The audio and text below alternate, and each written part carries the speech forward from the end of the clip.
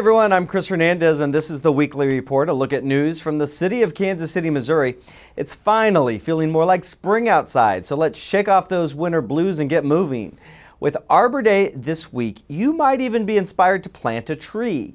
But did you know the city has a recommended tree list?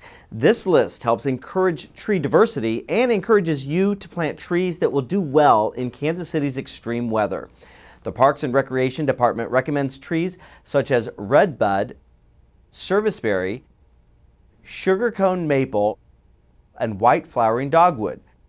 For a complete list of recommended trees, visit kcmo.gov/weeklyreport. If you don't have room in your yard for a new tree, you can always volunteer with the Heartland Tree Alliance to plant trees all around the city. For more information, go to bridgingthegap.org. The city's innovative dollar house sale of land bank properties has benefited many neighborhoods by helping remove blighted properties from the dangerous buildings list. Now, the land bank is offering a new program that makes 25 homes available for sale at the low price of just $100 to teachers and government employees. The Kansas City Land Bank will take applications until May 28th. Keep in mind that buyers need to pass a background check, have no delinquent property taxes, and no unresolved property code violations. They'll need to have access to at least $8,500 to begin repairs, as well as meeting several other conditions which are listed at kcmolandbank.org. West Bottoms Reborn is a 2-year project focusing on infrastructure and the arts in one of Kansas City's oldest neighborhoods. You are invited to participate in one of several creative public events. On May 1st is a moderated panel discussion at Faultless Event Space from 11:30 a.m. to 1 o'clock p.m. The Problems of Placemaking will be moderated by Megan Krieger, KCMO's Director of Creative Services. It includes artists who are part of the project's design team.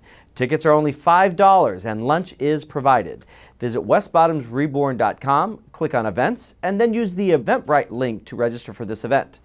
The website includes information about other public events, including bike rides and project exhibits. This project is supported by the National Endowment for the Arts Our Town grant, and here's a closer look at one of the earlier events.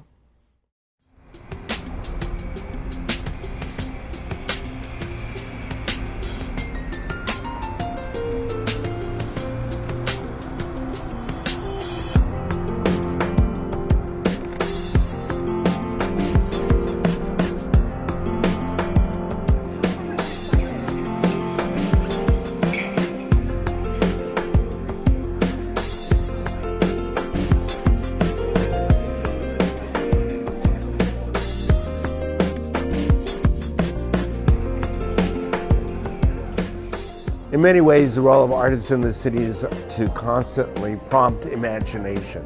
And I think a city needs to think of like the artistic speech of a city. What does that say? What is it? Is it the public art? Is it the symphony? What are all these sort of artistic elements of a city that give Kansas City its identity? So think of the artist community and the cultural community as part of the artistic speech of the city. Well, I would like to see artists at the table all the time, not at the end, not as an add-on, but as an integral part of imagining, envisioning, of decision-making. Each of us has a realm of people that we're in contact with, that we influence, and that influence us. I would hope that attendees come away from today's presentation with a renewed sense of their own purpose. The arts have this incredible energy, and neighborhood folks have energies, and there's all these forces at play, and that the outcome is just a better life. This kind of conversation can be very stimulating for people on many different levels, and I'm hoping, I know that next time 3 artists are speaking, and I'm very inspired by those 3 people myself, so I'm really hoping the kind of conversation that we had today can be carried on.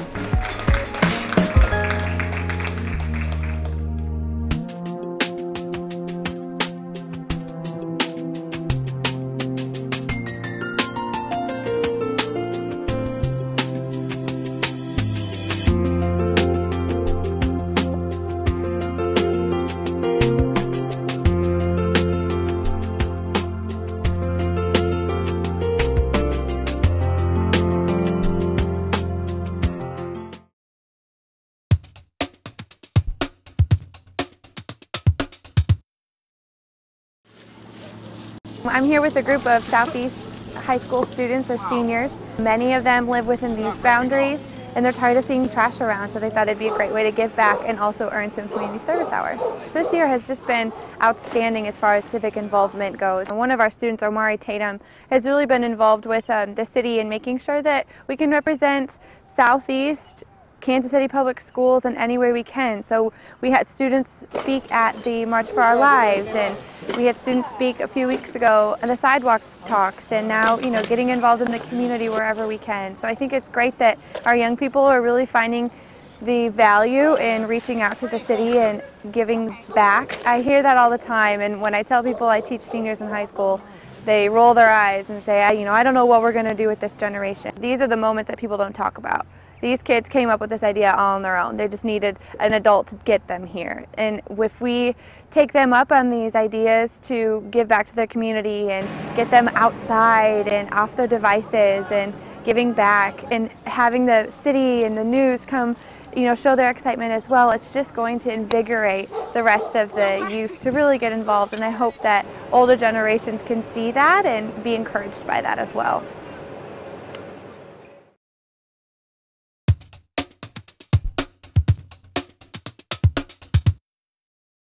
The Origin KC New Works Festival kicks off on April 27th and includes parties, panel discussions, and world and regional premiere productions.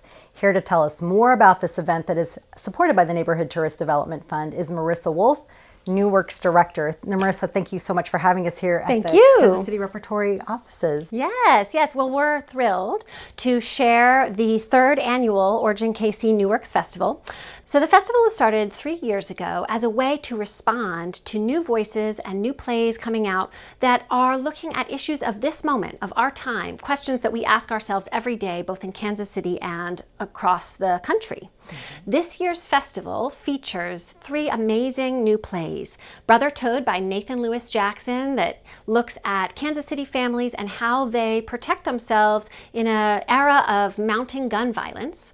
Carolee Corthron's play Welcome to Fear City, which looks at the birth of hip-hop in the 1970s Bronx. And Letters from Freedom Summer by Ricardo Kahn, who leads the project with UMKC MFA students, undergrads, and community members. And that one's here on the Spencer stage. And that one looks at the 1964 Freedom Summer, in which people worked on the right to vote for Black folks in the South. We're thrilled to present these 3 plays in rotating repertory. So one night you can come and see one play, and you come back the next night and see a different play. And then on May 11th and 12th, we have something called Festival Weekend. This is an incredible weekend at the Copagan stage where you can not only catch these productions, the full productions, but you can also see 3 new play readings and catch all kinds of panel discussions that will go really deep into our cultural moment and the role arts play in thinking about politics and perspective. And we'll also, of course, offer many parties, lunches, and we love bringing people together to break bread and share in art. Well, and so the productions are ticketed, but the rest of the programming is free. That's exactly right. That's exactly right. So we try to keep the production tickets accessible to all, and we've got great offers for you if you go to our website. And the Festival Weekend with the readings is completely free. So you can drop by, see all 3 readings, catch a panel, have a meal with us, or just come to one and check it out. Readings can be so fun because you're seeing a new play in process. You actually get to be at the forefront of the creation of art. And one of the other things that I love about the Origin KC New Works Festival is that audiences come together to discuss the powerful topics that are looked at inside the plays. We have a community conversation that we host after every production, and we talk with audiences about the questions that the plays raise. We're really interested in engaging not only as artists and audience, but as a community. So as a parent, if you're deciding what activities to do with your children, what would be the ideal age that you would recommend? We're saying 12 and up. I think that these plays are certainly accessible and have a youthful element, and so middle school, high school age will really connect to the themes in the play. And as far as your audiences that you're hoping to reach, what has been your attendance in the past? Where do audience members come from, and how many people are you anticipating this year? Great question. So we've got our core rep audiences who come from the greater Kansas City area, absolutely, Jackson and Johnson County and the Northlands, but we've also draw a lot of new audiences with the festival because we're telling new stories. We've got a wonderful sort of multi-generational spread in most of our festival shows and a more diverse audience. We also are thrilled to welcome out-of-town guests for the festival, including some VIP artistic thought leaders and artistic directors from across the country who come in and see the work we're doing here and respond to it. And if you come out on the festival weekend, you'll get to hear their responses and engage with them in the national conversation. We are so grateful for the Neighborhood Tourist Development Fund for their support so that we can get the word out that this festival is happening and build a major local and national presence. Great. And where's the best place to get all of the information about the festival? You can purchase tickets and find out information on our website, kcrep.org. Great. Well, thank you so much for having us here at the Rep, and we're looking forward to the festival. Thank you so much. The Neighborhood Tourist Development Fund supports local nonprofits that bring cultural, social, educational, and recreational activities to our area.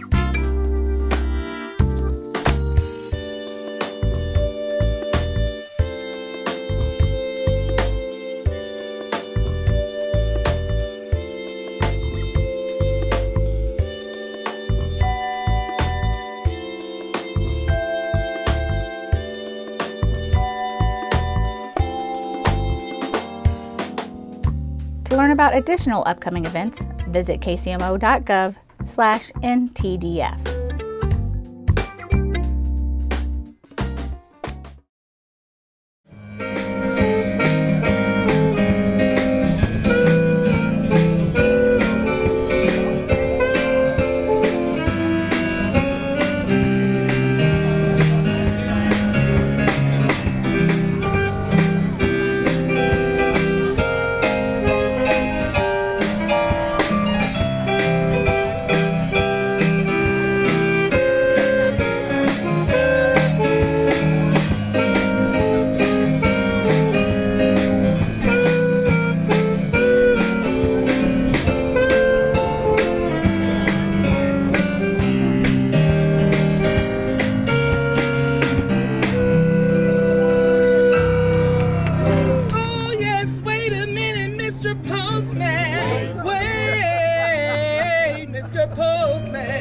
Mr. Postman, look and see. Oh, yeah. Is there a letter in your bag for me? Please, Mr. Postman. 'Cause it's been a very long time. Oh, yeah. Since I heard from this boyfriend of mine. Say a choir, thank you very much. Great job.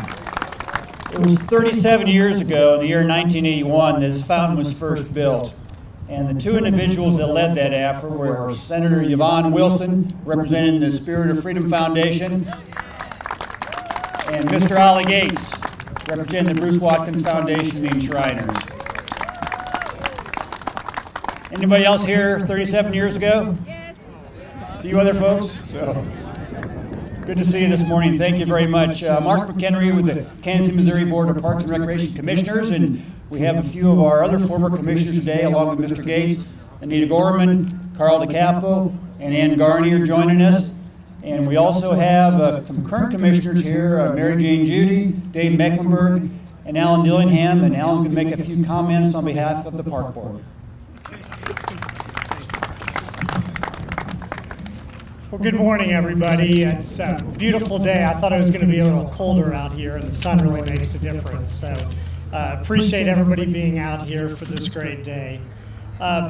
There's two things that, to me, signify springtime. One's opening day for the Royals, and the other one is turning on the fountains here in Kansas City. Hopefully turning on the fountains maybe will help the Royals here, but we have a long season, so I'm still hopeful. This day is really a reminder of all the great heritage that we have in our city and the park system. We've been given a world-renowned system of parks, boulevards, parkways, fountains, and monuments, all of which was part of this beautiful City Beautiful movement back then. So our city's leadership 125 years ago had an amazing foresight to create this system, and they really put Kansas City on the map then. Since we all stand on the shoulders of those people, we get to enjoy what they've created. It's our responsibility now to grab that and really move it forward and continue that stewardship of our great heritage. This is one of my favorite days of the year. Thank you all for being here. It's great to see all the other fellow commissioners here, and we're looking forward to another great season of parks and the fountains, and please go out and enjoy them. Thanks. This fountain renovation, like a lot of fountain renovations, is a team effort, and it takes funding from different sources.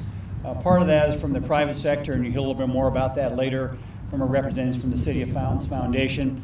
Also a representative from the district PIC funds, and you'll be hearing a little bit more about that from Councilman Reed. But a big part of it came from our general obligation bonds.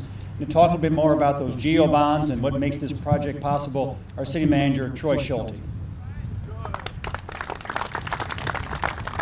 Well, good morning. This is another great day, and a lot of great days we're having in Kansas City.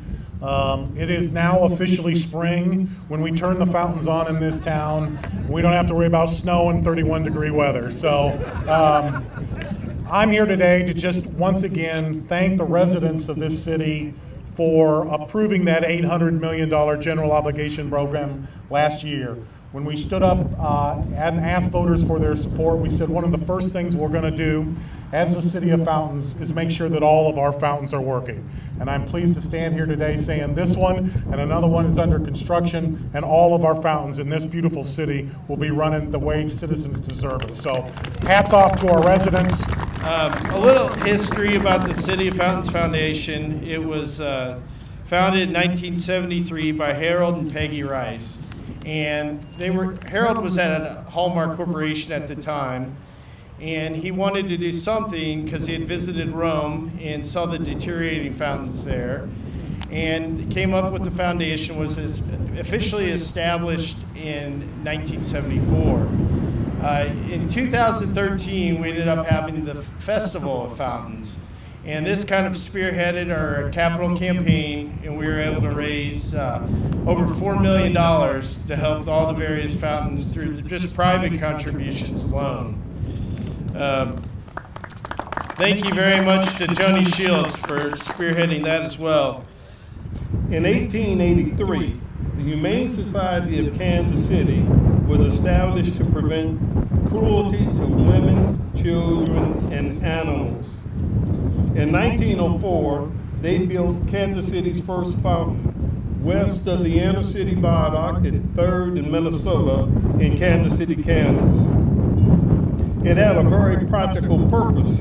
At the base were drinking pools for the dogs, and at horse height, there were basins for the horses to drink. And finally, at the top, there was a spigot so that humans could fill their cups. That particular fountain was moved to 18th and Parallel, and in 1967, it was given to the Wyandotte County Museum. on December 8th, we gathered right outside here. There was a nice construction site that we kind of assembled, and on December the 8th, when we gathered here, that was 130 days ago. J.E. Dunn and their construction partners worked extremely hard over 130 days to ensure that this fountain was ready and prepared to go for renovations. So thank you so much to the folks who made that happen. In addition to that, this is a good example of our city tax dollars at work with the general obligation bonds that have really paved the way to make sure that this fountain and other work and all the cones and everything that you see going on across the entire city, that is exactly what has helped pay for this. Okay, we're going to do a countdown, and the choir is going to do the countdown for us.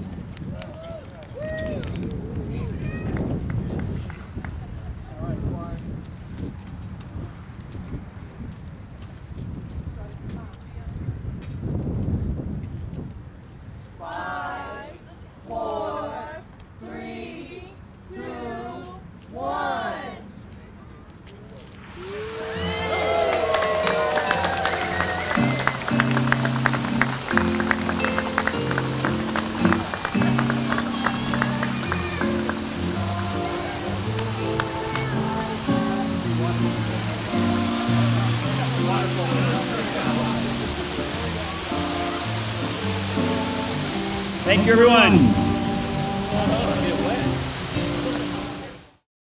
Soon kids will be yelling, "School's out" for the summer. It's time to start thinking about summer camps, and KC Parks has a wide variety of activities to keep your kids engaged all summer long.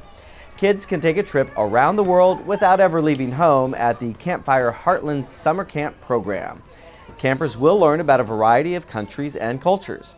Or do they want to be a star? Starlight Theater has a summer camp. Go to kcparks.org for more information. Keeping up with KCMO may not be quite as glamorous as Keeping Up with the Kardashians, but now you can watch the live stream of KCMO's Channel 2 24/7. You'll find it on our YouTube channel. Just go to youtube.com/KCMOCCO. We're now live streaming all of your favorite Channel 2 programming so that you don't have to miss a single moment. Be sure to subscribe to our channel to receive notifications every time we post something new. And that does it for this edition of the Weekly Report. Be sure to enjoy a happy new fiscal year on Tuesday, May 1st.